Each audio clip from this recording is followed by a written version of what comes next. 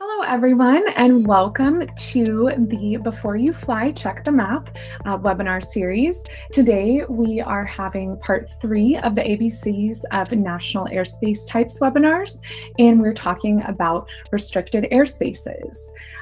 My name is Erica Cooley. I am head of community here at Aloft. I'm also a fellow Part 107 remote pilot since 2017. And really here at Aloft, I am focused on connecting with our community, each of you individually, as well as a group, to discuss ways that we can provide educational opportunities like these webinars to help you leverage UAS technology to fly safe and compliantly in the national airspace system. Today, I'm very excited to be joined by Sebastian Yanguas. He is an air traffic control specialist with the FAA. He's also a certified flight instructor and has been flying since 2011 and has been part of the FAA since 2018. He was active duty in the Air Force and is now DC National Guard for the past 15 years, as well as he received his Bachelor of Science from Embry-Riddle Aeronautical University in Aeronautics. So thank you for joining me today, Sebastian. My pleasure. Awesome. So diving right into our topic for the day, we are going to be talking about identifying restricted airspaces in the National Airspace System. So everyone will be receiving a copy of this deck afterwards if you'd like to read through any of these slides. But just a brief overview of what restricted airspaces are, and you can read this more in this slide, is really any areas of the National Airspace System that have been designated where it's just determined necessary to confine or segregate active areas that are considered hazardous or dangerous for non-participating aircrafts. So some examples of these would be artillery firing, aerial gunnery, guided missiles. And as you can see in this screenshot here, which is from Before You Fly, this area is DOD NSUFR, which we'll get into more detail, but it is indicated red on the map. You'll see that restricted operations bar there on the right, which is on desktop, or if you're looking on mobile at a restricted airspace notification, you'll see that on the bottom of the airspace advisory bar. And some of these airspace advisories, which I've kind of already mentioned, would be DOD, DOE, and DOI NSUFRs, national parks, active TFRs, NOTAMs, and the like. So with that, I will hand it over to Sebastian to really start diving into some of the specific types of restricted airspace. Okay, thank you, Erica. All right, so now let's talk about the national security UAS flight restrictions, also known as NSUFRs, for the critical infrastructure. So drones are prohibited from flying over designated national security sensitive facilities. NSUFRs cover sensitive security locations, usually belonging to the Department of Energy or Department of Defense. Operations are prohibited from the ground up to 400 feet above ground level and apply to all types and purposes of UAS flight operations. Certain critical infrastructure areas, such as the nuclear power plants, are restricted for drone operations. And below you can see there's a screenshot of an example of a Department of Energy NSUFR for a Hanford nuclear power plant in Yakima, Washington. Okay, next slide. So now let's talk about another type of NSUFR applies for military bases and is designated as a Department of Defense for military bases designated as Department of Defense facilities. Below is a screenshot of the DOD NSUFR surrounding Camp Bullis DOD Joint Base in San Antonio, Texas. This is a DOD facility making drone operations anywhere in the area seen in red on the map prohibited. Next slide, please.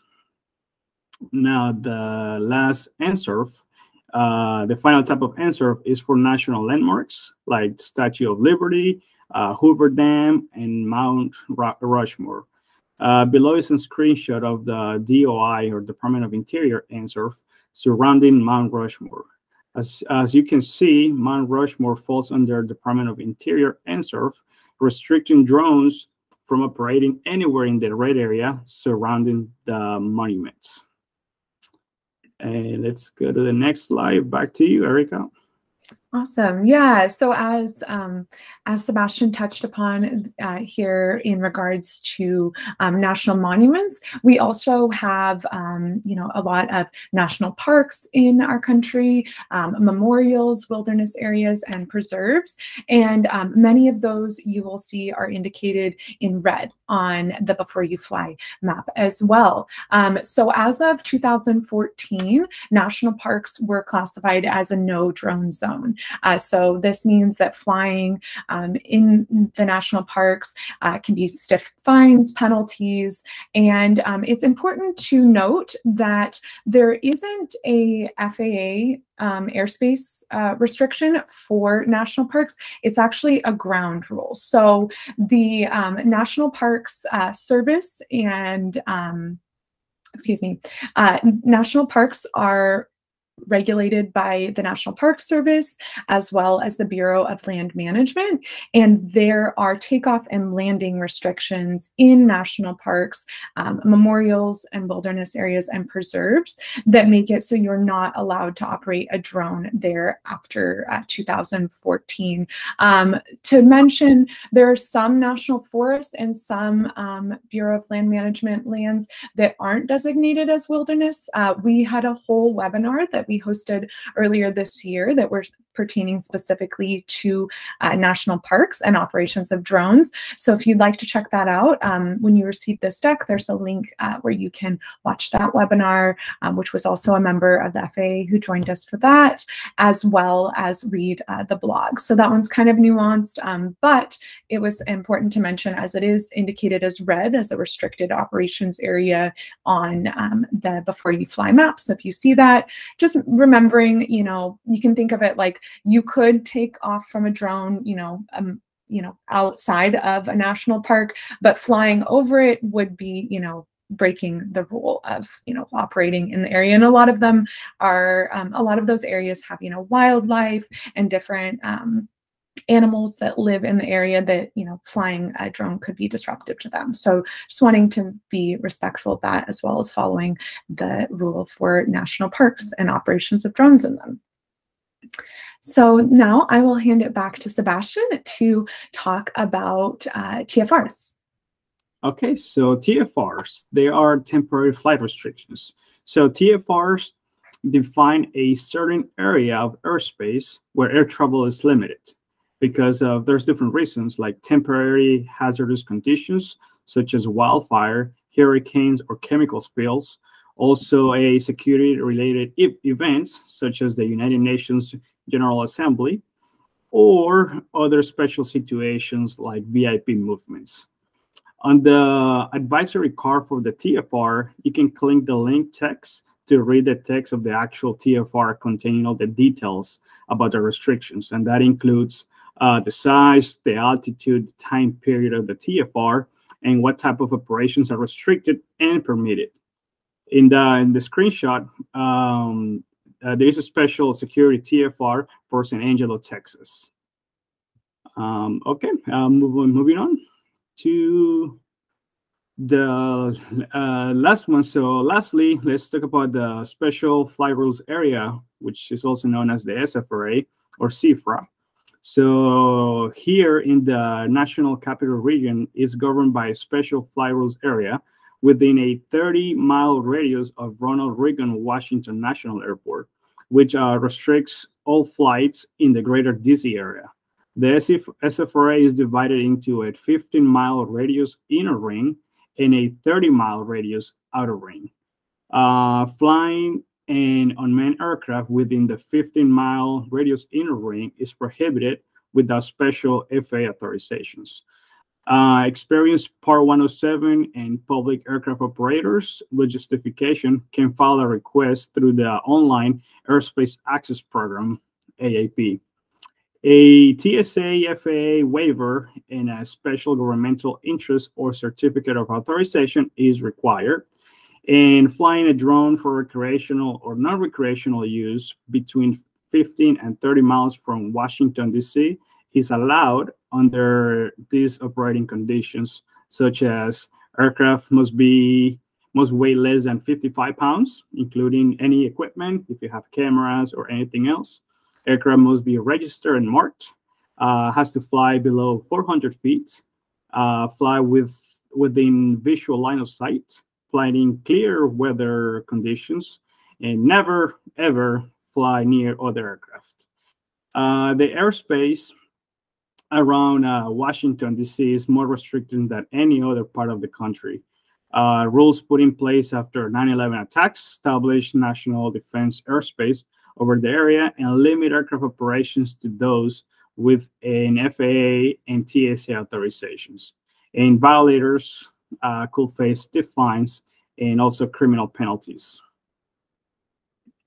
Great. Thank you so much, Sebastian, for walking us through many of the different types of restricted airspaces that we see on the Before You Fly map and how they pertain to drone operations. Now we are going to open up for our live Q&A and even maybe demo some on the Before You Fly platform pertaining to certain questions that we've received. A lot of gratitude to our audience for submitting some great questions ahead of time. So we're really looking forward to talking with you all live now. So the first question that we received is from John G. And the question was actually on the series that we're doing, the Before You Fly, Check the Map ABCs of the National Airspace Types. So his inquiry was that this is part 3 on restricted airspace and that there were 2 other parts before this. So I'll put a link in the chat to the first 2 webinars that we hosted with Kevin Morris from the FAA, and those were on controlled airspace and special use airspace. And then today we talked about restricted airspace. So if anyone would like to check those out, they're welcome to, we have a blog on each of those different airspaces, as well as the recording of the webinar. So I'll put that in the chat. So our first question that I'll pitch over to Sebastian is from Thomas L. And the question is, do approved LANS requests get shared with air traffic in the area? Okay, hey, thank you, Thomas, for sharing that question. And the answer is yes.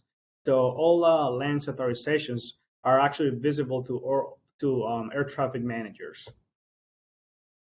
Awesome. Yeah, I think it's a really important point for drone operators to know. Yes, indeed, that is why the LANS authorization system exists, because it does let the air traffic controllers at the tower that is in that controlled airspace know that there will be drone operations there. So this one kind of piggybacks off that first question, and this question comes from Donald E. And the question is, how many days before my event should I apply for a LANS authorization? All right. Basically, the short answer is as soon as you can. But basically, we recommend you to apply for approval as soon as you know when you're going to fly. And you can request an authorization through LANS up to 90 days ahead of your operations. Now, however, airspace is very dynamic.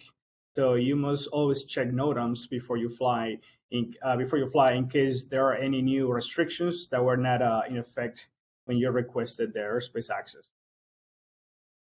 Awesome. Yeah, it's definitely that practice of, checking as far in advance as you can and then submitting those authorizations as far in advance that you can before your operation is definitely going to be of benefit for you as the operator.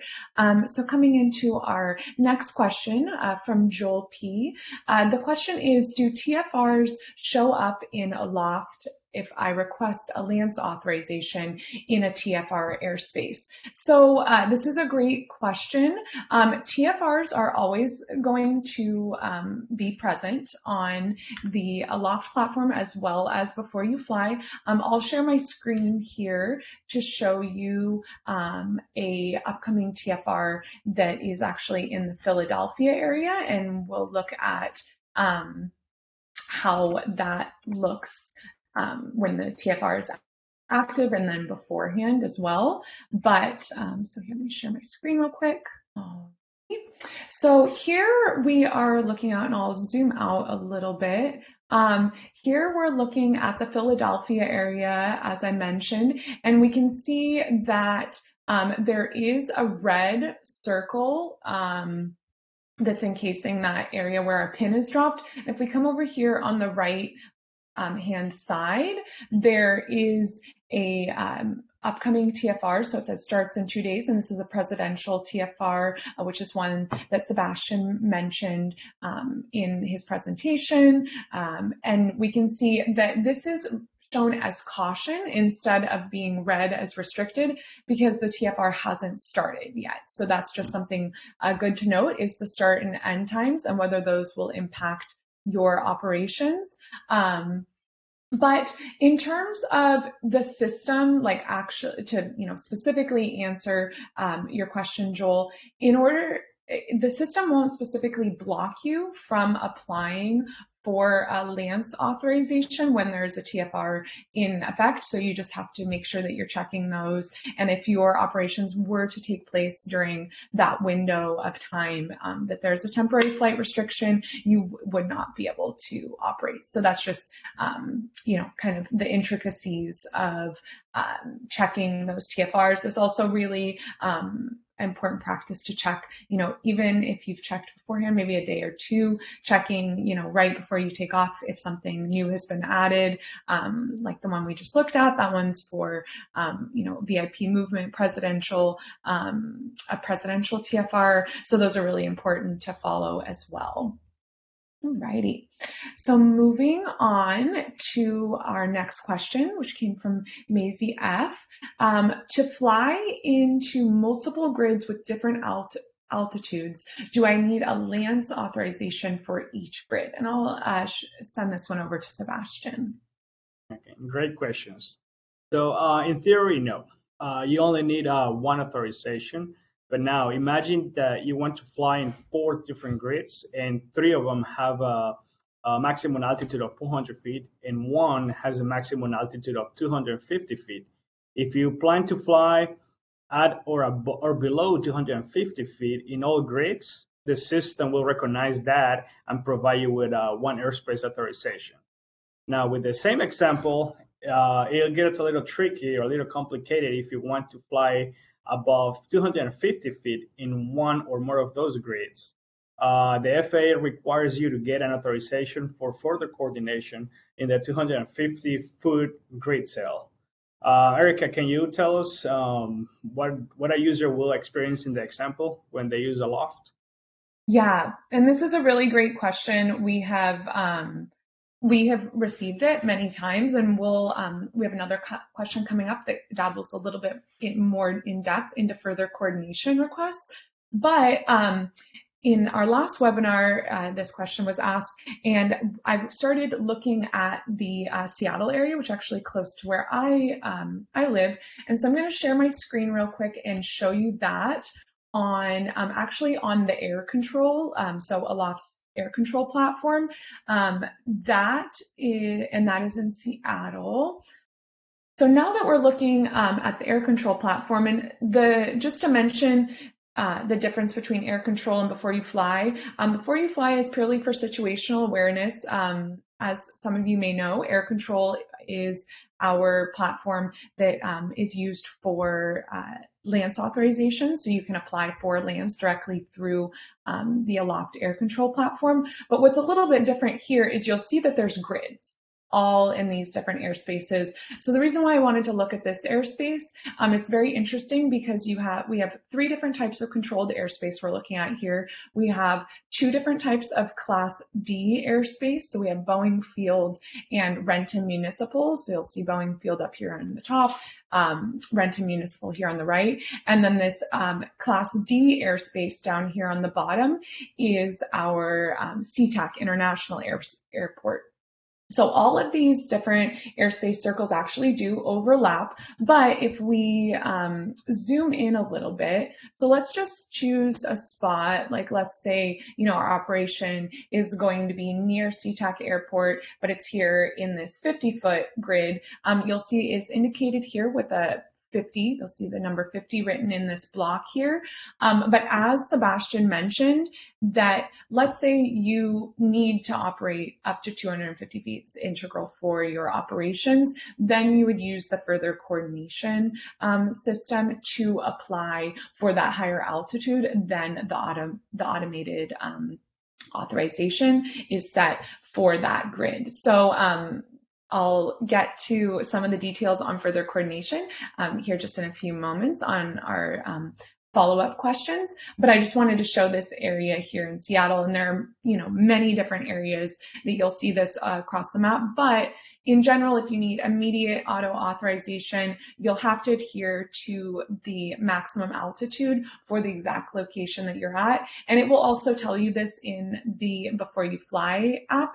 It'll just show you here in the card that looks the same on the right-hand side on desktop, and then on mobile, it'll be a card on the bottom of the screen. We'll show you auto approval available up to 50 feet, and you can see here further coordination available up to 450 feet. So it's going to automatically give you the information that pertains to the exact location. Same if you were to put in an exact, address, anything like that. Wherever your pin is dropped, and wherever the shape of your polygon is drawn when you're applying for your LANC authorization, it will let you know that when you start applying. So for example, like if I click get LANC here in our system, it's going to pull up this map here, and we can draw out our polygon to be exactly the area that we need. So you'll see what's interesting here is this is actually, an example of overlapping the 400-foot grid and the 50-foot grid, and maybe a little bit of the corner actually of the 250 now that I look closely. But if we, need to be in a smaller area, we can move that in, but whatever the shape of your polygon and the area that it encases, it's going to take the lowest altitude for that grid. So it would be 50 feet, even if it's half and half, on your polygon shape. So you click OK, and then you'll see here, if we click that, the height option, we click 50 feet, it'll say eligible for auto approval up to 50 feet. But if we click an option that is higher than that 50-foot grid, we'll get that eligible for further coordination, which you can easily do through the system. And we have a few tutorial videos that I can share in the chat that walk you through how to do that. So that was kind of the long answer for that, but I wanted to share, how that looks in the platform. So now I will move on over to our next question, yes, which is about further coordination. So this question came from Nathan H. And the question is, what if a request is not answered for further coordination? I've specifically applied for numerous further coordination authorizations and haven't received a response in time. So this is a great question, Nathan. I'm happy to shed some light on it. So we actually here at Aloft recently released a case study that I'll put in the chat, which actually talks about some of the airports in the country which currently have a 0% response rate for further coordination requests. So this is a manual system. One thing that's really great about LANC, as many of you have experienced, I'm sure, is the auto approval, right? Excuse me, auto approval for those max ceiling heights, which is nearly instantaneous, giving you access to fly in controlled airspace. When you need to fly above that maximum ceiling height, the process is not automatic. It does have to go through manual review from the air traffic controllers at the specific airport that you're applying to fly in their controlled airspace. So, some of those are very busy airports, and we do have there's a rule that if a further coordination request is not responded to by ATC at that airport within 24 hours of your intended start time, then that authorization is canceled. So I'm going to pop in the chat the blog if you'd like to check that out. There's also an interactive map that shows some of those airports that do have a 0% response rate. But my recommendation would be is if you don't receive a response and you have recurrent operations, as you mentioned, Nathan, that take place in the same controlled airspace, and you always need to fly higher than that maximum altitude for auto approval, I would recommend using the FAA's drone zone to potentially apply for a wide area airspace authorization. We have some tutorial videos on our YouTube channel if you'd like to watch some of those.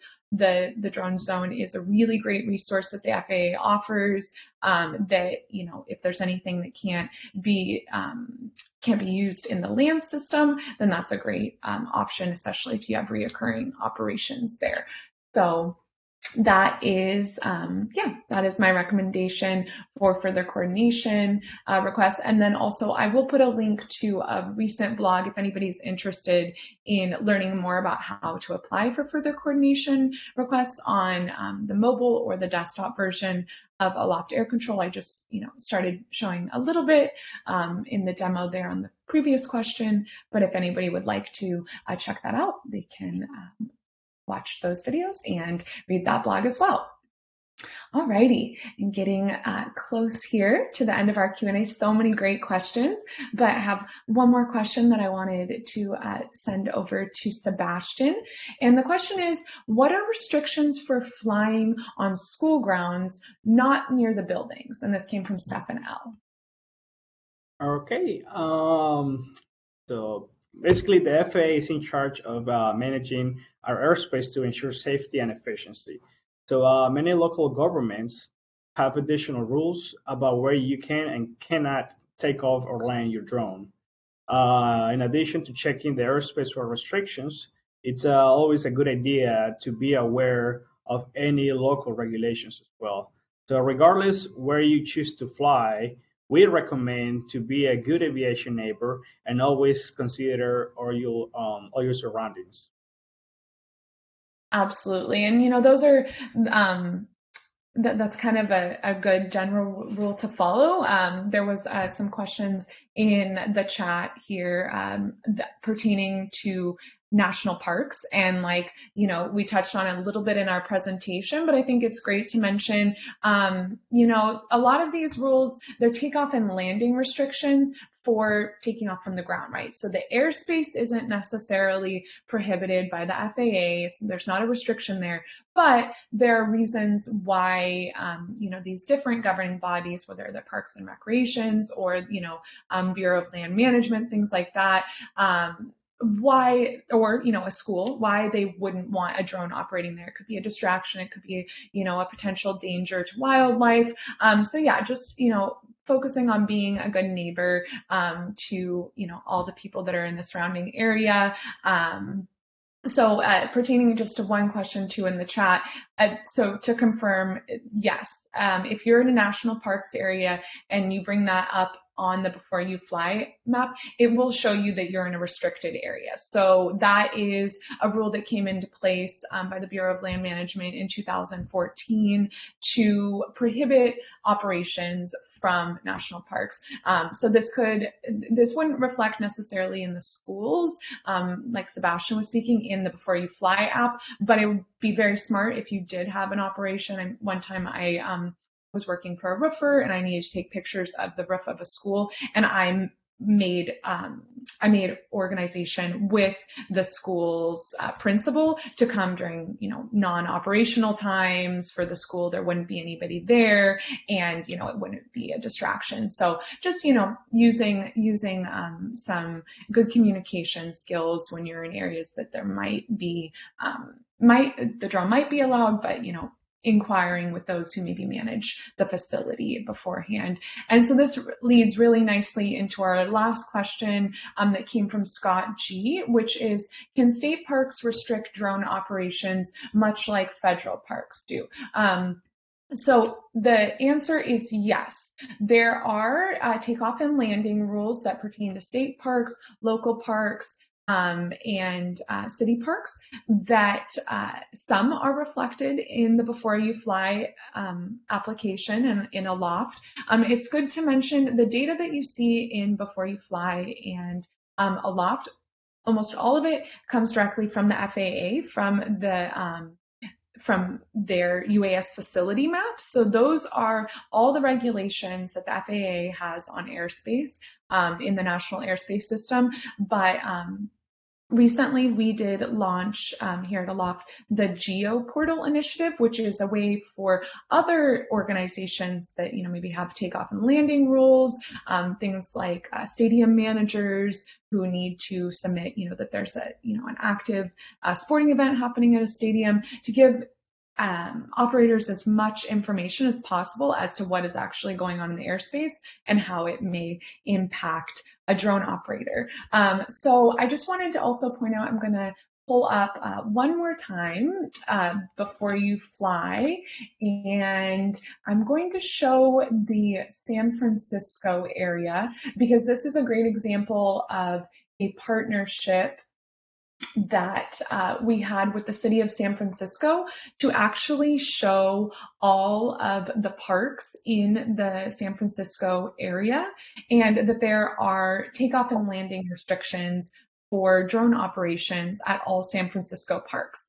So as you can see here, we're looking at the Sigmund Stern Recreation Grove, and this falls under a regional park in San Francisco. So there are rules against operating drones in local parks, so takeoff and landing restrictions. You'll see this is actually indicated as yellow, but if you read the card here, it gives you a bit more information saying, indeed, drone operations are not permitted at these parks. So you can see information like this throughout the country, but by no means are all state and local parks reflected on the Before You Fly map. That's something we're always working towards adding data into the map to just continue making it more and more accurate for our community. And something that is interesting is that most parks and recreations websites for the state or for cities, you can look up like drone rules and then like the city name, and oftentimes find that on their Parks and Recreation website, just as another resource for you to check out. So with that, I think that we have come to the end of our Q&A. We've received so many great questions. Some of the questions that came into the chat that currently we do not have the answers to are about restrictions for tribal lands. That is a very interesting question. I really appreciate you guys sharing that. That is something that I will look into, and maybe Sebastian and I can look into and share the answer in a follow-up. I think, there are always so many interesting questions that come through, and we just maybe don't quite have time to answer them in this webinar, or they could be their own webinar. One of the questions or one of the topics that we're very interested in potentially having some discussion on in the new year is about towered airports and when they close, and how their airspace type changes and how that might impact drone operators. So always love our community's questions, really great engagement. Just so everyone knows, this whole session has been recorded. So a recording of this webinar will be shared following in an email with you all to watch on demand at any time that you would like. But with that, I just want to give a big thank you to Sebastian for your time. Is there any closing words you'd like to leave us with, Sebastian? No, I just wanted to say thank you for having me here, and thank you for all the participants for asking those questions. That really means that you guys care about this community. So I appreciate that. Thank you very much. Yes, absolutely. It is always so, it's always so great to see how engaged the community is, asking really poignant questions. And I feel like I always learn so much during these webinars, even if it's just like, and I want to come back and know the answer to for next time. So thank you again, Sebastian. Thank you, everybody. I hope that you have a wonderful rest of your week and look forward to seeing you on our next webinar.